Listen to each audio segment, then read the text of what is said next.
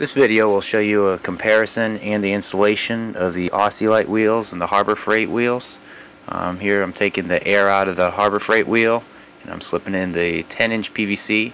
I push it all the way down to the bottom to try to make it as flat as possible so I don't get any wobble. Right here I'm just putting on the spindle and making sure I've got enough clearance, and got a little wobble, so I just had to make some adjustments, find where I like it, and I air it up, and pretty much just air up as much as I can. So to compare the Harbor Freight wheels and the azulites, I used an app called Map My Run, which gave me the speed and the distance so I could see how fast I was actually going, so I could compare the two separate wheels. Here I'm taking apart the Harbor Freight wheel. I'm going to change out the hub and put the azusalite on it, and it's going to be the same tube, just needed the tire and the inner tube, just changing out the hubs. Here I'm taking the hubs apart. I'm showing you the assembly. After running it, I noticed that the bearings felt loose and they felt worn, and that's the difference between the azulites and the Harbor Freight. The Harbor Freight bearings are not good at all. The azulites, you're paying for the pressed-in bearings, and everything's all good to go with those. It's kind of like guaranteed. Here are the bolts. You can see one of them don't have the lock washers on. The azulites do.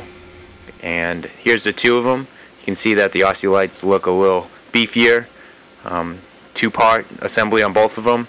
Those bearings are all loose on the Harbor Freight. Those are all sealed in on the azulites. The problem with the azulites is that inner tube that come with the Harbor Freight are straight fitting. So yeah, I had to bore out the hole in the hub. I had to do that so I'd be able to get the air fitting in so I could air up the tire. That's probably the only complaint I have about these rims. These rims are great. I've been using them for a while, and I feel a lot safer with those on the Trike than the Harbor Freight ones. I had to put in a spacer.